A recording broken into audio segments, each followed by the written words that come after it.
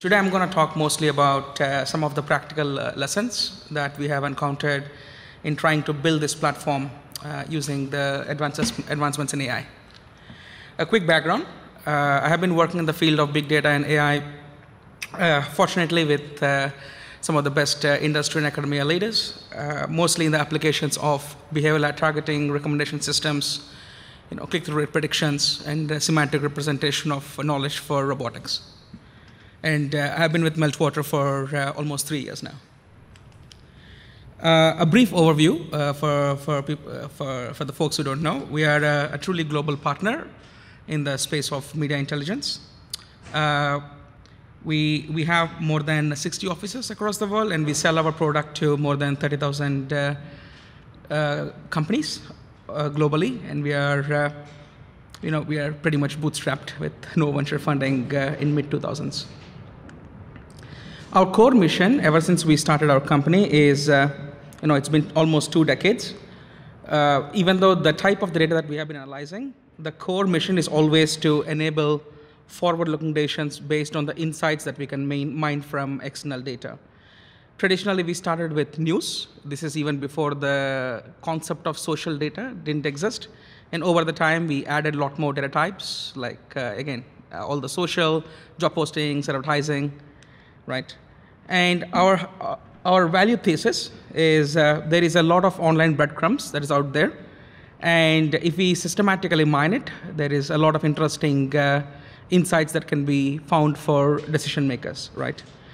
And examples can be online news to financial filings, web traffic, advertising, app downloads, trademarks, product reviews, consumer confidence, etc.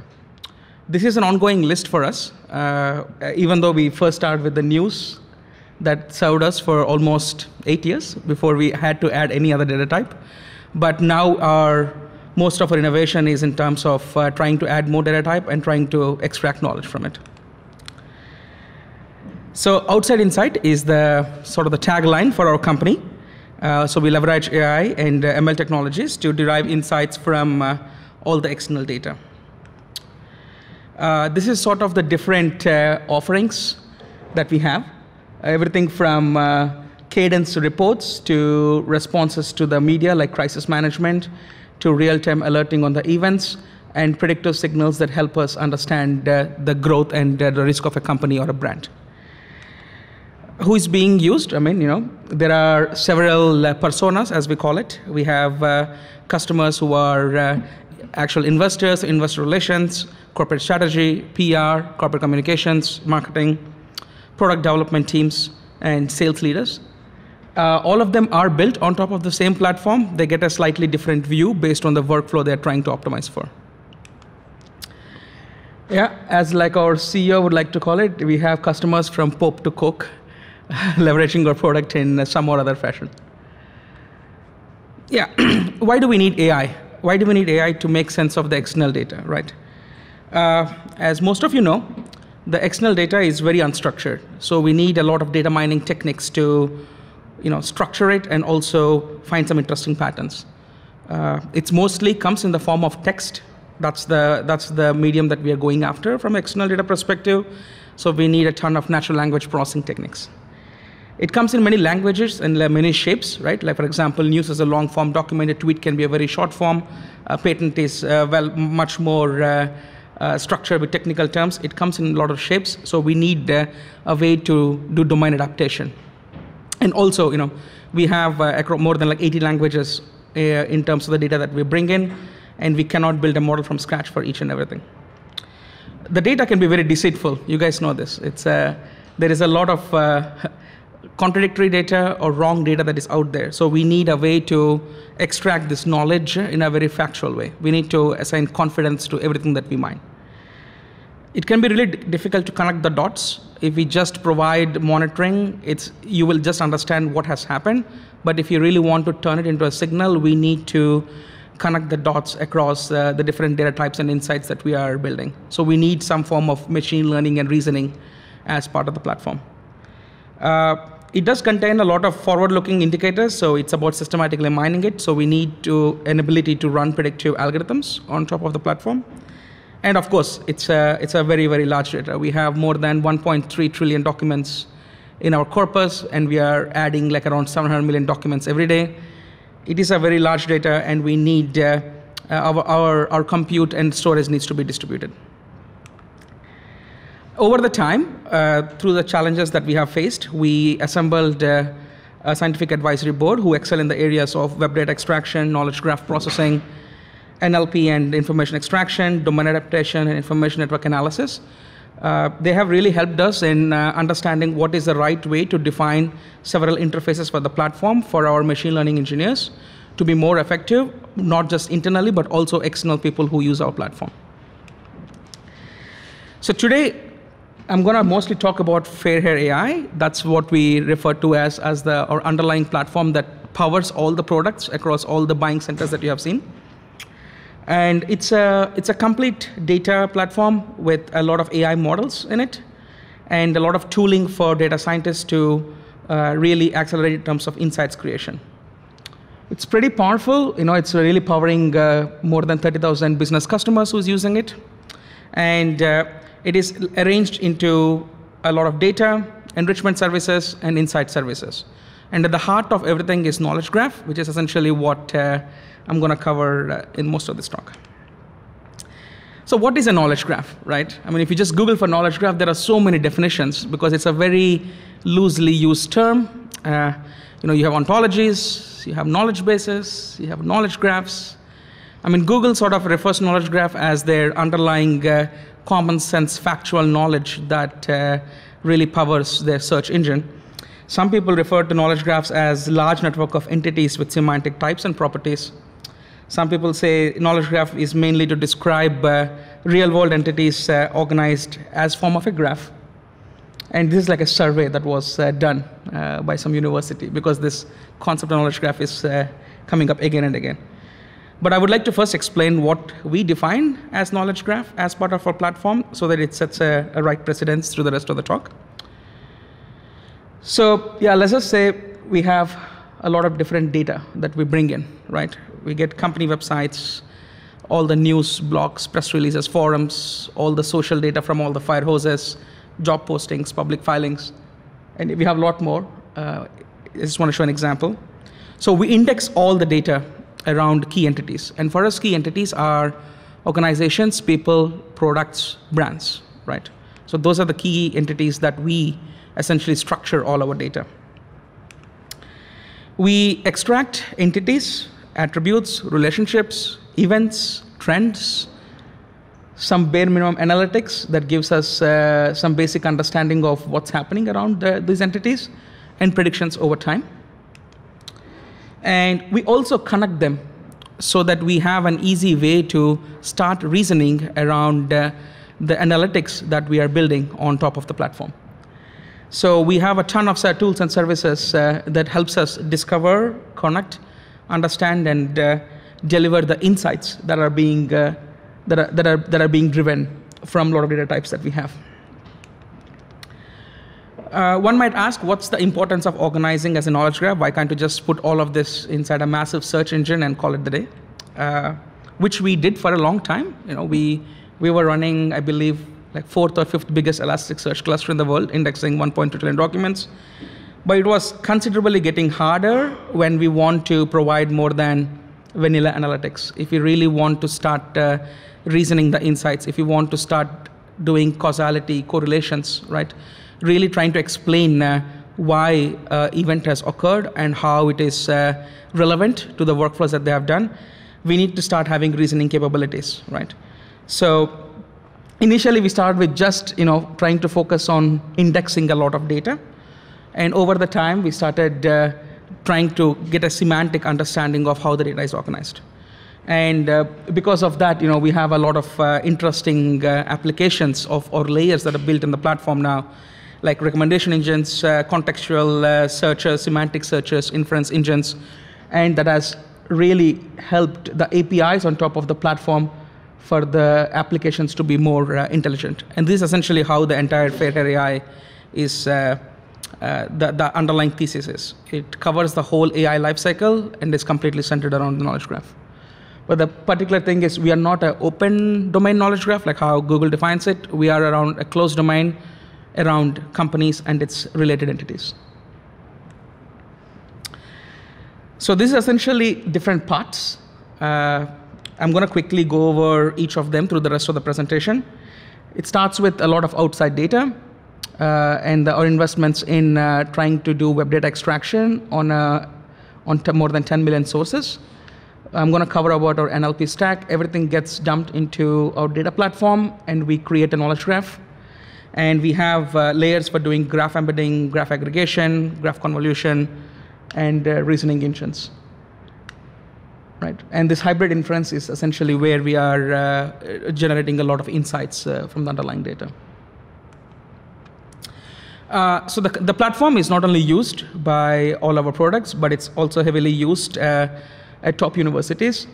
Currently, these are the active projects that are going on across Stanford, Carnegie Mellon, and Oxford, who are building pretty long-term, like 4 to 5 year long-term projects on top of the platform. My favorite ones are question answering, graph rule mining, entity resolution, and the fake news detection is one of the social cause kind of a European Union funded project where they're trying to understand how to detect the fact of a news, not just based on what's being reported, but based on how it is connected to the rest of the facts that are being generated from other news that are out there. And these partnerships have really helped us in understanding what are the right interfaces for us to build the platform over time through different layers. All right, so let me first start with the data. We are in a way world's largest corpus of outside data around the entities that we care about. At this point, I think at the minute we have like more than 1.3 trillion documents from millions of sources spanning 80 different languages. And we have data of 3 types. One is licensed and compliant data. These are like Twitter fire hoses, right, which are not generally available for you to scrape from the internet, but something that we get through partnerships. We have hundreds of partnerships that are delivering data to us to be analyzed. Then we have the data from open web, which is where we use some AI technologies to really automate the induction of the wrappers, which I'm going to go over. And the third is companies also push their own data to augment the external data to derive insights around their company. When we talk about data from open web, right, and when we want to capture knowledge and information, there are different places where we can get data from.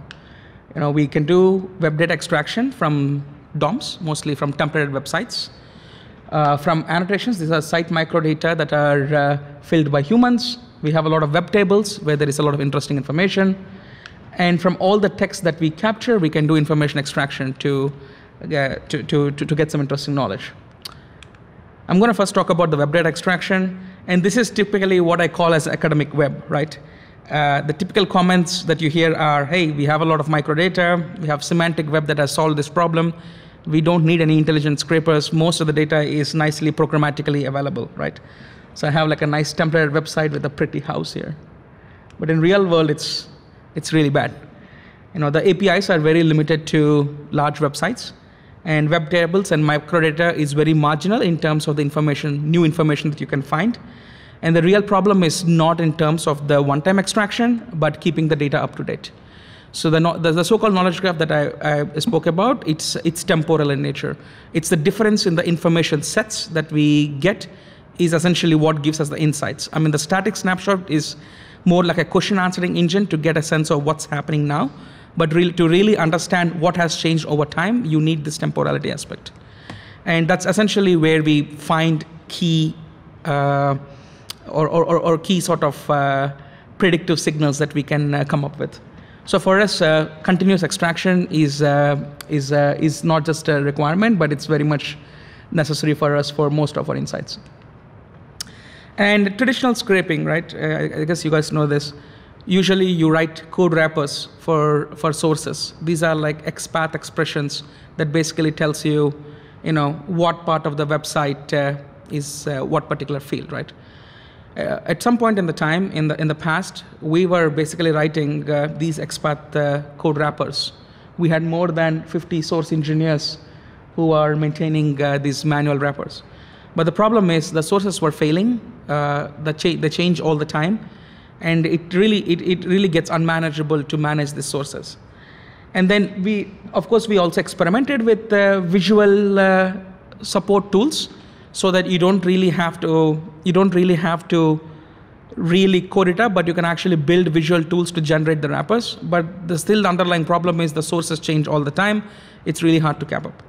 So the method that we went after is basically automatic generation, which is what we call as wrapper induction, to generate these wrappers that actually go out and fetch a given templated website. But the problem is, as I mentioned, initially we started with news. That's mostly like a few 100,000 news sources. Over the time, when we added more and more data types, now we have more than 10 million sources. We really need to scale to the web in terms of doing induction. But what we can afford is a bit of a prior knowledge about a given site. Right? For example, if you're trying to extract addresses from a corporate website, from the knowledge graph, you essentially know for all the previous addresses that you have seen, how the address is laid out. Like, you have the street number, followed by street name, followed by city in US. Whereas in the UK, it's probably you have the block number, followed by the actual code, followed by the street. So there is a bit of a domain knowledge that you can actually capture based on the information that you know about entities already. And these are mostly expressed as gazetteers or rules. And also we want to generate, and we can't generate a wrapper from ground up all the time, right? So what we did was we built a framework for rule-based feature engineering that essentially supports quick turnaround time, and it captures some domain-specific rich features, right?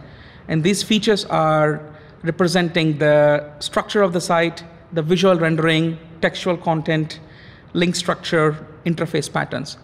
So you have a base library of 2,500 features that we have built. And for each of the domain, you need a special customization in order to tweak it for a new area. And of course, we do continuous exploration, form understanding and failing, record attribution, and induction before we actually go into the extraction of the web page. This has been a long work. We started in early 2010s, and we published over all the different components that essentially go into most of the web data extraction conferences, right? There's a solid work that took us a long time to get to the place where we can automatically apply wrappers now. And the effects are, we spend 90% less human effort in maintaining most of our external fetching systems.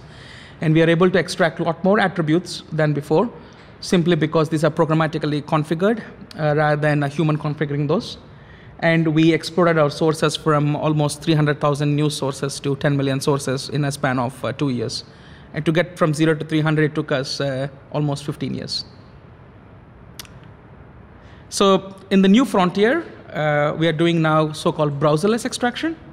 So we spoke about how we are generating these wrappers, but these wrappers are still for visual wrappers, so that you fire up a browser and you execute the wrapper.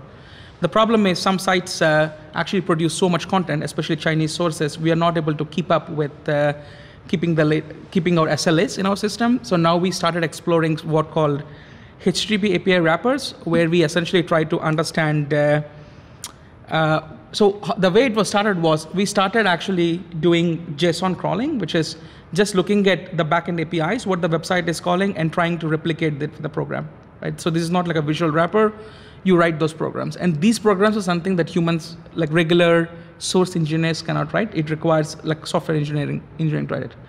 So we started looking at, okay, can we look at how the browser is rendering, the calls it's making, looking at the trace graph, and trying to understand what are the underlying API calls it's making that we can fetch the data automatically, right? We made some good strides in that. We published a paper in the WWW conference this year. And what we have seen is between the OX path, that's our language for XPath, and the HTTP wrappers, you can see that for a variety of data sets where we benchmarked, we see that the number of interactions that are needed to get the full content has substantially reduced, like 90 interactions to 1.5 interactions because you are essentially fishing for the underlying API call. Very promising, but I want to say that this is not fully production yet. This is the next frontier on where we are going after. And of course, we also do a lots of fetching from fire hoses. As I said, more in that 700 million, more than half of it comes from fire hoses of data, right, through different partnerships that we have. And we built our own sort of ingestion data mapping language so that it's really easy to onboard the sources. And this language is actually, you don't have to be a programmer to write the mapping language into our system. We open source, and it's also very heavily used in a lot of other companies. It's mostly to do like simple ETLs and convert from one format to another, right? And we also wrote a lot of tooling around multiplexing across different queues. And this is so that we can bridge various data processing queues that happen over time. And we support a lot of data sources in terms of sources and sinks. In fact, this was so heavily used that at some point we were actually trending. So this was our key engineer who wrote this tool Benthos, and for a long time we were actually like the second most popular Git repository in the trending. Which was quite cool to see a lot of outside adaptation on a very simple problem of if I have something like 2 different queues. I have Kafka and I have Rabbit, and I need to shovel the data from one to another, right? And it turns out when you actually try to do a lot of data integration, you have to integrate with lots of queues. So it's a pretty dumb multiplexer, but it's something that people started using a lot, which we are very proud of. So after the data, that's essentially how we do web data extraction, and we built a lot of proprietary enrichment services for all the textual data that we bring in, right? And the goal is we want to bring the data very close to the models, right? Before the explosion of some of these deep pre-trained models, we had to build models that are very specific to news, very specific to tweets, very specific to reviews, because they come in different shapes. We were doing a lot of domain adaptation, and in order to scale across these data types and languages. So typically what we try to do is, we do entity recognition, right, and resolution, event extraction, relation extraction, sentiment over, especially if it is things like news, reviews, social documents, a lot of topic categorization, right, resolution of links. I'm going to go over some of these methods where we especially toyed and productionized some of the neural architectures using recently. So these essentially are sort of different NLP tasks that we do in our company, and we did a benchmark across different providers that are out there, both in terms of the cloud providers and also like on-prem providers, right? One of the main reasons we built our own is there is no one partner that is fully comprehensive in terms of what we need, both in terms of language coverage and the type of tasks that we want to go after. We want to keep the costs in control, of course. And the biggest thing is it was really hard to customize the models when we're relying on most of the external partners, right? So these are like pre-trained models, but it's really hard to do adaptation based on that because you cannot really introspect into those. We are scaling all these enrichments to almost 700 million documents on a daily basis. So at some points, we actually took some trade-offs in terms of the quality of the model to the performance. But at the same time, you also have the deeper models if you want to apply this on a subset stream of data that's flowing through our platform. So few of the NLP enrichments that I would like to go after in today's talk are like the entity recognition, resolution, and the relation extraction, right? Like for example, this is mainly to populate our knowledge graph facts. The entity recognition is so that whenever we see a piece of text, we can essentially recognize the spans of the text that are entities of interest to us. So we mainly go after organization, products, people's brands, right? The task of NED, which is name entity disambiguation, is to resolve the surface form that we got as an entity to our underlying knowledge graph. For example, if you say Tesla, but the Tesla can be Tesla Science Center, Tesla Inc., or a Czechoslovakian company called Tesla. We need to understand which Tesla this particular Tesla belongs to, right? And the last one is we do relation extraction, right? This is, in this case, we want to have an edge in our graph or a fact in our graph that says that Tesla has acquired SolarCity, right? Or has announced full acquisition of SolarCity. So that we call it as relation extraction. In terms of the NER architecture, we have two models. One is based on the traditional CRF models, where we use the basics like the post tags, brown clusters, noun chunks, and throw it into a CRF model. We were actually doing quite good in terms of the F1, right? And then we started experimenting with character level embeddings. So we embed, we do like word level vectors and the character embeddings, and it through a bi-directional STM, and then we apply a CRF on top of it. So even though we didn't really see a lot of improvement of a CRF versus LSTM, CNN, and CRF, the place where it was useful to support still this neural network architecture models is for domain adaptation, right? In case of the traditional CRF, if you want to move from one language to another or to move from news to a social document, it needed a ground up building of the model. Whereas in most of this word and character level embeddings, we are able to retrain some of the higher network layers. And we saw some interesting, we are able to at least bootstrap the models with acceptable F1 scores in other languages and data types very easily, right? When it comes to disambiguation, what we do is we represent our knowledge graph in a DBpedia-like schema, which is extended, and it gets converted into a Lucene index, right? And we use an algorithm called EGDISTIS, which is essentially like a page rank walk on the graph. And when you see the surface form, right, like the entities that you see in a text, what we do is we get candidates from the graph, underlying graph, and then look at other entities that are existing and other terms that are existing, and use that as contextual features to sort of do a graph walk to get the actual, to do probability assignment of what entity that particular surface form is talking about, right? So in that example, the entities like Tesla, SolarCity, right, they gets resolved to the Tesla Inc. and the SolarCity Inc. inside our graph. You know, we have more than, but the problem here, we started seeing some problems here for bigger companies where there is a lot of information about it, right? Or a lot of entities, known entities that are associated with it. It's easier to do resolving, like things like Tesla. It's probably easier simply because there's a lot of information about Tesla that you can mine. A lot of known structured entities, like, you know, maybe Elon Musk or the batteries, right? There are a lot of pre-existing DBpedia concepts or Wikipedia concepts around Tesla. But if you look at long-tail companies, there is not much structural information that we can find about them.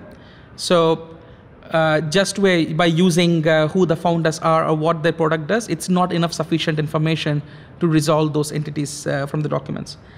So what we did was we essentially built like a term miner, right? That essentially mines for discriminative terms based on all the occurrences of the smaller companies in any of the data types that we have seen, and trying to sort of populate the graph with these contextual words that are necessary to do the walk. So in a way, we are trying to populate the graph with a lot of significant discriminating terms, which might or might not be entities, right? But still help us in resolving smaller companies. But the problem is most of this work has been done only on English so far. And since we rely on the underlying DBpedia indexes, we can actually go from one language to another by doing the walks across those language bindings, right? Or the index bindings that we have. Next is the relation extraction. Again, the task is here to predict the class of a semantic relation between pairs of entities that we see in a text. We did work around trying to, using word embeddings, positional embeddings. We saw some interesting results around certain relation types. Like for example, So this is actually the network architecture. So we use attention-based bi-LSTM It's a re-implementation of a paper that was published, but it's just we productionized it and applied it at a very, very large scale. The thing to note here is these FN scores that are noted, like some of them are really bad, right? Like 0.37, 0.65. That's mostly because of unavailability of enough amount of training data with the labels that says that, okay, this document is expressing this relation.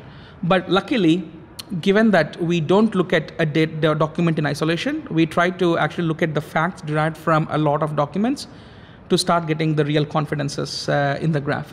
So we so the thing is, per document NLP extraction can only take you a certain way. We also do a lot of event extraction. In the interest of the time, I'm going to skip it, but these are things like acquisitions, product launches, right? We have a large ontology of hundreds of event types that we extract, which is mostly we use like writing rules, like semantic rules on top of the NLP tasks output. In the interest of time, I'm going to skip over our deeper sentiment model, right? We do something called as a character level sentiment analysis, where we can actually see over the time how the sentiment is behaved within a text, and then we overlay it with entities and aspects. We have our own sort of studio for creating a training data set that has adapters to Google and Amazon for building our own custom models. We have very sophisticated pipeline infrastructure to run this NLP, which supports things like conditional forks and joins, a way to actually dynamically score the models, goal set creations. And we built our infrastructure hosted pipelines. This is something that our NLP developers can easily configure with a JSON, where they can essentially configure pipelines and deploy it in production with the simple JSON file, which is really interesting because we don't, like most of the data scientists, they would like to spend more time on the building of the models and less on the infrastructure plumbing that is needed. So the more faster you enable this, the better it is. In the new frontiers of NLP, we did a lot of work by using the shallow pre-training models like Vertex and Gloves. We are excited to see that there has been a lot more deeper pre-trained models that not only that can actually capture the meaning of the word, the syntax and the semantics of the word, like Elmo, ULM Fit, OpenAI, Transformers, the recent release Google BERT. These are like real, I mean, I call it like the ImageNet era for NLP, right? This is really helping us in actually replacing the lower level embeddings and representing higher level features for most common NLP tasks. So there's a lot that we can do with it. So out of all the sources that we get, when we get from web and when we get from text, right, we get several sources of knowledge, and we need to assemble this into a graph. Typical problems are when we get objects from multiple sources, how do we know whether they're referring to the same real world entities? For example, in one source it might say it's Intel, in the other source it says Intel Corporation, and third might say Intel Corp, right? So our record linking workflow, it's a usual technique. We use group agglomerative clustering to actually improve the thresholds. We also do truth discovery. This is so that we can actually aggregate on the conflicting data sources. Like if I give you a table, how would you say, where does Spotify belong, right? The simple thing is you can do majority voting, but the problem is what happens if you have ties, and how do you trust a source reliability? So what we do is we iteratively compute the truth of the fact that is derived from a source, and based on the facts, and also compute the reputation of the source, and you recursively go over the graph all the time to start assigning confidences. Finally, when you assemble all the graphs, like how do you enforce ontological rules? For that, we have a paper in ICD called Rule Mining, where we try to understand what are the most common patterns of rules that violate the rest of the ontology, right? It goes through human feedback, but this is essentially how we keep the knowledge graph clean. We can't talk about text analytics without talking about the search and the backend. We invested a lot in Elasticsearch over time. This is mainly used for our serving layer. And then we have a ton of other additional inferences to do reasoning, convolution, hybrid inference, rule binding, right? Yeah, I can skip this. We did a lot of work in trying to run the 4th biggest Elasticsearch cluster to make sure that we do optimal shard placement and query routing. We have some interesting blog posts on that who are curious. We can skip this. We can, yeah, most of this work done has been published. That's something can be referred. Yeah, in the interest of time, I had to accelerate the last several slides, but I'm happy to take any questions either here or in the office hours later. Thank you.